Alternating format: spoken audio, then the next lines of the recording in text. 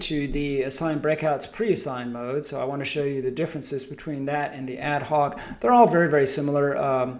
The first thing you would need to do in both cases is you'd open up the main room, open up your breakouts, and then you're ready to go. Now I'm using the nickname example because that's really what's new in 16.2. All the breakouts are using nicknames. There's no fixed URL. There's no static URL. It's 100% nicknames. All right, so we're going to go here and we're going to look under here for the pre-assigned, and I have just a little bit of a blurb here. It says students can't be pushed. They're not automatically thrown into these breakout rooms. I know that that might be more convenient as a teacher. As far as I know, that's just the way Google Meet works. If there's functionality later on that they introduce where you can actually make them go there, then I'll add that in here.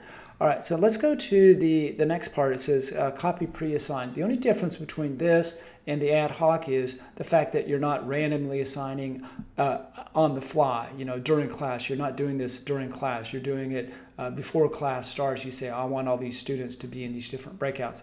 It's really simple. It's really simple. All you do is you will just have some kind of text editor. It doesn't really matter what it is. It could be Microsoft Word or just a generic text editor.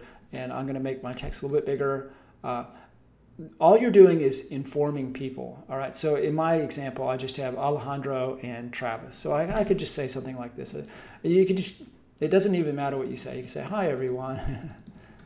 You don't need this intro, but I just want to show you that it's pretty flexible. Here's the breakouts. And you'll just copy everything in here. You have to be aware of the 500 character limitation. If you find that not everything gets copied in, then you should just copy in batches, okay? So what I'm going to say here is I'm going to say room 1. You don't even have to capitalize it. It could be just misspelled or something. And you can say Alejandro, okay?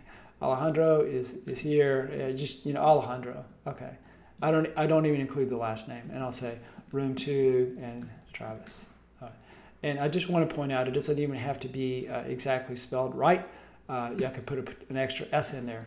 Okay.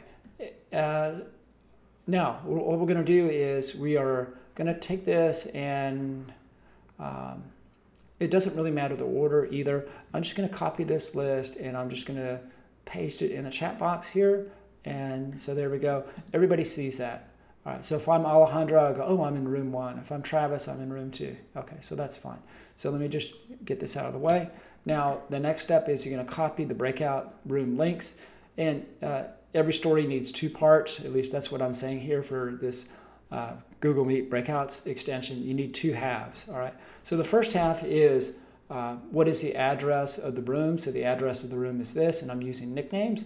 And the second half of the story is, well, who is in what room? So actually I reverse the order here. It doesn't matter. So I could say in room number 1, Alejandro's here. If I had more students, I can add more. I could just say, Susan is also in here, and Alex, and so on. And then this might be Jennifer and Lucy.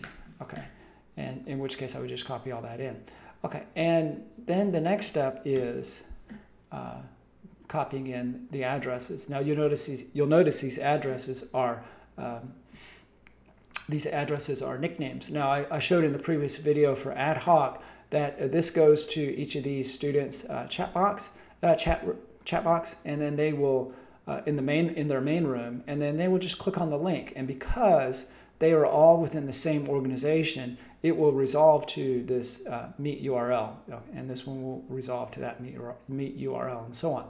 So that's how it works for assigned breakouts. It's almost exactly the same as the ad hoc. The only difference is this first part you do on your own. You just manually do it on your own before class starts. You come up with these groups that you think are reasonable, and you just paste them in, and that's it. Be aware of the 500 character limitation. If you paste this in and you realize that not everybody is displayed, then just paste it in batches. Okay, so that's it.